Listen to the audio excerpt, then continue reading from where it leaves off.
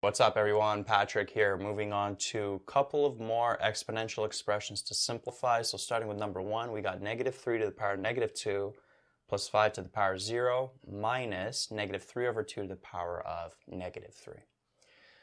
So here you just want to work with each of these individually and then simplify them after. So negative 3 to the power of negative 2, that would be like 1 over negative 3 to the power of 2. 5 to the power of 0 is just 1, so we're going to be adding 1 here. And then we're going to be subtracting negative 3 over 2 to the power of negative 3. Now this negative and this negative, they don't turn into a positive because this negative is part of this exponent. And with BEDMAS, you got to be doing exponents first before you multiply. So this minus we would keep. And then here, negative 3 over 2 to the power of negative 3, we would use this law here. So we would flip the fraction, change the exponent to a positive number. So this would be 2 over negative 3 to the power of positive 3. And then you just work it from here. So I'm going to put actually border here so you're not getting confused with this. So negative 3 to the power of 2, that is 9. So this would be 1 over 9 plus 1 still here, minus, we would take this 3 and distribute it to the numerator and to the denominator, like that.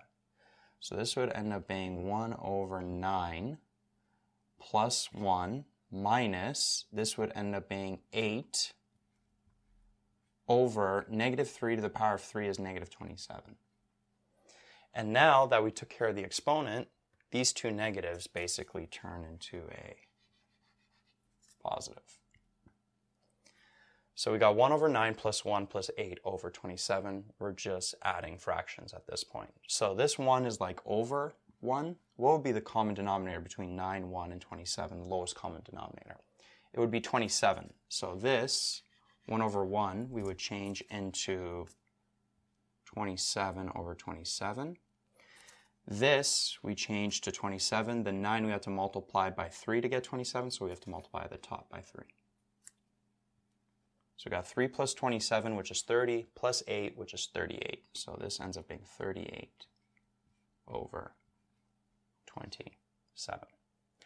Right? So that's the answer for number 1. It is 38 over 27. Moving on to number 2, we got 4 to the negative 3 plus 1 over 2 to the power of 5 plus 3 times 4 to the negative 2. So again, just work with each of these individually first. So 4 to the negative 3, that is 1 over 4 to the power of positive 3. Here, we have a fraction to the power of a positive exponent. So we would use this law here. We would just distribute that exponent to the numerator and the denominator. So this would end up being 1 to the power of 5 over 2 to the power of 5. And then we have 3 times 4 to the negative 2. Now, over here, notice the 4 is to the power of negative 2, but the 3 isn't. So the 4 we would bring down to the denominator using this law here, but the 3 would stay up top, because the 3 doesn't have any exponents. So we would have 3 over 16, like that. So this 1 over 4 to the power of 3, that is what? 1 over 64. 1 to the power of 5 is 1. 2 to the power of 5 is 32. And this is 3 over 16. So what's the lowest common denominator between all of these? 64. So this would stay as 1 over 64. 1 over 32, multiply the 32 by 2 to get 64, multiply the top by 2. So this would end up being 2 over 64. Multiply the 16 by 4 to get 64, so we multiply the top by 4. So that would end up being 12 over 64. So this ends up being 3 plus 12, so 15 over 64. And I don't think that will simplify any further. So that's the final answer for number 2. And again, you can always check your answer in the calculator. So you could take all of this initially, plug it into the calculator, making sure you get all the brackets correct, and then you may get a fraction, or your calculator might give you a decimal number, and then just take this, 15 divided by 64, see if you get the same decimal. Moving on to number 3, we got 2 over 3 to the power negative 2 plus 1 over 4 to the power negative 1. So fractions to a negative exponent, using this law, flip the fraction, turn the exponent to a positive. So this would end up being 3 over 2 to the power of 2 plus 4 over 1 to the power of 1. So then we distribute the exponent to the numerator and the denominator. So 3 squared over 2 squared plus 4 to the power 1. This is like 4 over 1, which is 4 to the power 1, which is just 4. So let's just write a 4 here. And then this 4 is going to be over 1 because we're going to be adding fractions. We're going to have to get a common denominator. So this ends up being 9 over 4 plus 4 over 1. Common denominator between these is 4. So this ends up being 9 over 4 plus 16 over 4. 9 plus 16 is 25. So final answer for this, 25 over 4. Right, so number 3,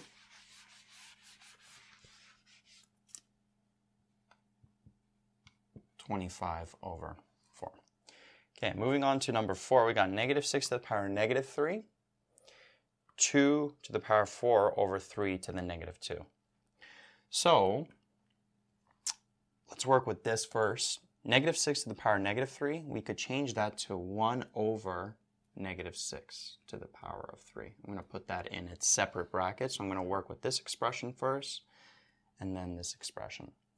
So 2 to the power of 4, that's not a negative exponent, so we would just keep it there. And if you remember, I told you that if I'm working with a fraction and I see any negative exponents, I just bring the exponents over, turn them to positive. So if this was 2 to the negative 4, I would bring that down to the denominator. But it's positive, so we keep it there. But this 3 is to the power negative 2. So I'm going to take this from the denominator, bring it up to the numerator. So this would end up being 2 to the power 4 times 3 to the power of 2. Took this, brought it up. And then there's nothing left in the denominator, so there's just a 1 there. Right? And then you just simplify. So negative 6 to the power of 3, that ends up being 1 over negative 216. And then this ends up being 16. This ends up being 9. 9 times 16 gives us 144. And this is over 1. So this here ends up being 144 over 216, right? We're multiplying fractions. Sorry, negative 216. So let's just bring the negative up top. Right? 1 times 144, 144. 1 times negative 216 is negative 216. Brought the negative up top. And then negative 144 over 216, that actually simplifies to negative 2 over 3. 72 goes into both of these. 72 goes into negative 144 negative 2 times. 72 goes into 216 3 times. Right? So negative 2 over 3 is your answer. And if you took all of this, plugged it into your calculator, you should get negative 2 over 3. Or negative 0.666 repeating. And then finally, number 5, we got 2 to the negative 6 over 64 to the negative 1. So we got a fraction here, negative exponents in the numerator and the denominator. So take all of the exponents and then just flip them over. So 2 to the negative 6, bring down. 64 to the negative 1, bring up. So that ends up being 64 to the power of positive 1. This ends up being 2 to the power of positive 6. 64 to the power 1 is 64. 2 to the power 6 is 64. 64 over 64 is just 1. So this here is equal to 1. Right? So some of these can get a little bit weird. Just make sure you're getting as much practice as possible. And always be checking your answer. Right? So if there's no variables, if you're just working with pure numbers, really easy to check your answer. You just plug all of this in your calculator. Make sure you're getting the same result.